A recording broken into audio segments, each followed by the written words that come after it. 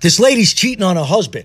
As they're going at it, they hear her husband's car pull up in the driveway. The guy says, "Oh my God, what are we going to do?" The lady says, "Go in the living room." They get in the living room. She puts him in the corner, starts pouring baby powder all over him. He says, "What the hell are you doing?" She says, "I'm going to make you look like a statue. Stand there in a pose. My husband will never figure it out because he ain't too bright." Husband walks in the door, looks, he says, "What's that?" She says, "Well, me and Miss Johnson next door, we went shopping. See, she has one of these in her house. I liked it so much, she took me to get one." Husband says, "All right."